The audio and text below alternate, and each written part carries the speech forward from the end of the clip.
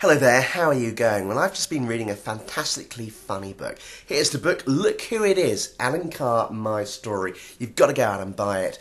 I only just discovered Alan Carr a few months ago. I've been living here in Sydney, Australia for a couple of years, and a friend of mine showed me this comedian on YouTube, a very camp guy, and immediately I was hooked. Extremely funny. Some great one-liners and anecdotes about life, which many of us can identify with that sort of comical undertone, and great timing and great punchlines too. And then I went back to England for a holiday during July and August, and I saw this guy, Alan Carr, on the telly. He was never off it. And you know, I've complained before about people having overexposure, but this guy needed that exposure. Absolutely brilliant, hilarious, funny. And I was in Victoria Station just before returning to Sydney, and I saw he had his autobiography out. Of course, I had to buy it. Do I have any regrets? Zero. It's one of the funniest books. No, I'll go further. The funniest book I have ever read. I was in stitches almost from start to finish. You know, the guy's a complete bitch in it, but really brilliant. And very interesting on so many levels.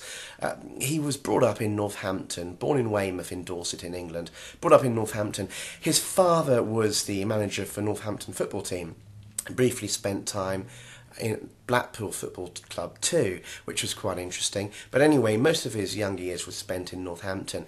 And you've got this comedian who, I won't say came out as gay, because as he says in the book, he was never in the closet to begin with. No closet would be big enough. And he's got this very tough, pushy football father who, of course, wanted his son to do well, in many ways be a sportsman, so he used to push his son around quite a lot. And you've got this very camp young guy, Alan Carr. He doesn't want to be, you know, jogging and running around, touching trees and doing laps and laps of the sports field or the local park. And that's what I quite like, the contrast of the very tough dad and the very sort of, well, I'd say tough son to an extent, but a very different type of son, you know. Not quite his father, and his father wasn't quite his son. Anyway, you can tell one of the most touching things about the book is that Alan's very close to his parents in so many ways. He speaks a great deal about his parents. A lot of autobiographies that I've read, the parents get a bit of a mention, but they're mentioned throughout his life. They've had such a big influence on his life, maybe more than he cares to admit. And although he's very tough on his dad, to an extent understandably so in the book, at the end, I won't spoil it, but it's quite emotional for me and quite touching because he kind of gets to understand his dad a little bit better. But there's other challenges in the book, the challenges that every stand-up comedian has to come across and all those obstacles, and that is the dream that every stand-up comedian wants, and that is to be discovered. And you read about all the trials and tribulations of Alan Carr's early career when he won a BBC stand-up comedian competition and didn't quite get the success that he expected or the fame out of it, but also the many struggles of the Edinburgh Festival, which he did for a few years, realising that although he was achieving his dream of performing, he still needed the money because he could lose up to £3,000.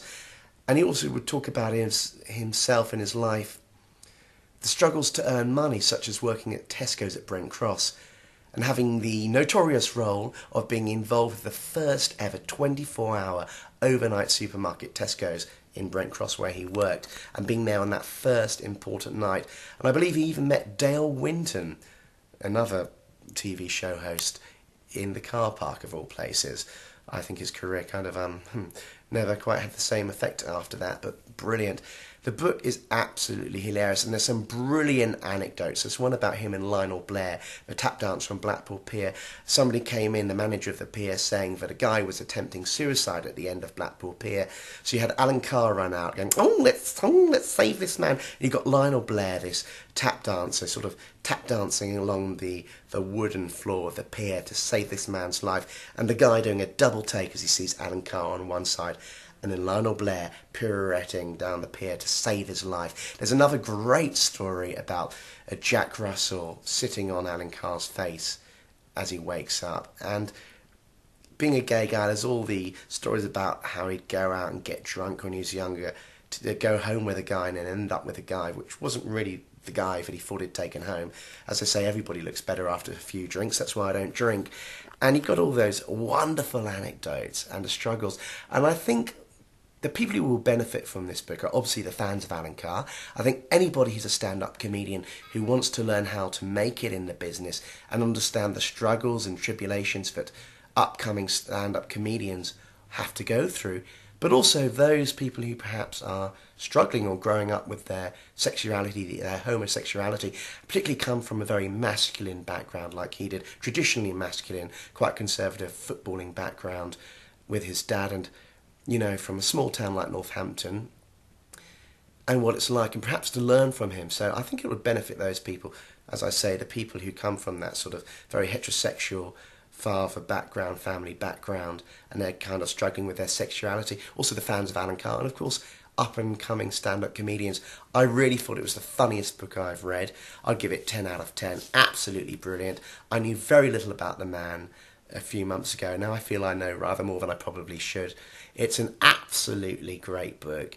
If you like honesty, it's got honesty in bundles. Very, very bitchy at times, almost to the point of feeling a little bit uncomfortable. But that's what I kind of love, a good bitch. And there's a great sequence where he talks about his experience of meeting the Queen at the Royal Variety Performance in Cardiff, and when she said she was really interested in him, he took it as a big compliment, only to realise later that she probably says the same to everybody else. Anyway, go out and get the book. Here's the book. It's Look Who It Is, Alan Carr, My Story. Brilliant book, 10 out of 10. Go out and get it now. And Alan Carr, I know you've done the Melbourne Comedy Festival and you've performed in Melbourne. Come out again, come out to Sydney, come out to Melbourne and perform. Australia needs a great comedian like you. But if you don't know Alan Carr, go and watch him on the telly, get him on DVD, and make sure you buy this all-important book. What's the name of it again? Look Who It Is, Alan Carr, My Story. Go out and get it. Thank you. Bye-bye.